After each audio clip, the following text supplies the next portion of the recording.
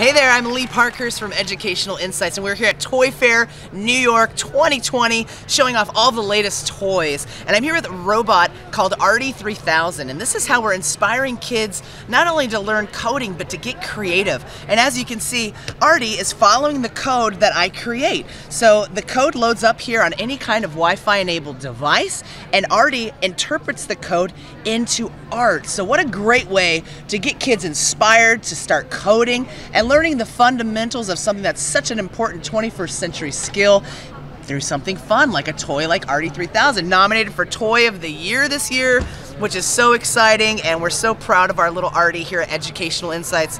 We're inspiring kids to get creative, get coding, learn these really great skills, and have a great time. Artie not only is a creative coder, he's a smarty. Artie's an honorary Mensa member. We're working with the folks at Mensa America to create content and creativity for kids. And Artie speaks 6 different coding languages. So once kids figure out Blockly or Snap, they can go up to Python, maybe even JavaScript, so they can learn different languages. And for a price of $69 MSRP, Artie's a great way to get kids coding, affordability, and inclusivity to make sure every kind of kid gets to learn how to code. So Artie is actually his own Wi-Fi enabled device. So Artie speaks directly to a tablet. We're not talking to anything else on the internet right now. It's a direct connection from tablet to Artie. And as you can see, what's green is what Artie is doing. So we're telling Artie right now to make a circle. This is the basic code for a circle.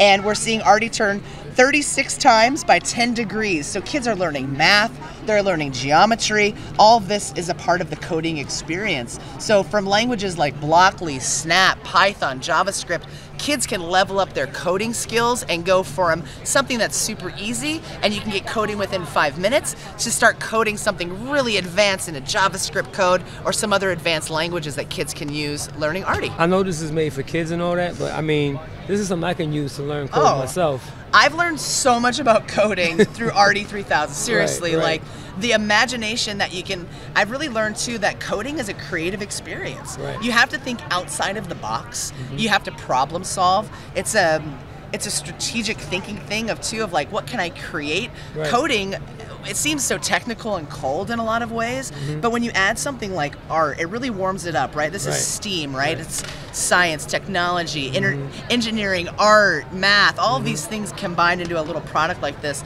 And for something for $69, it's an inclusive product too. There's a lot of robots on the market that are very expensive. Very expensive. That doesn't mean every kind of kid can get their hands on this kind of knowledge and fun. So we love the fact that Artie can speak so many languages, can teach kids so many different kinds of skills, and is affordable. Yeah, that's pretty cool. And like I said, like adults like myself who like to play with toys. That's right. There's nothing wrong with that. I can learn while I'm playing with toys now. You know what I'm saying? So that's pretty cool. That's right, Al. You know, I think that it's a really cool piece and stuff. Yeah, thank you. You know what? You mentioned STEAM. Yep.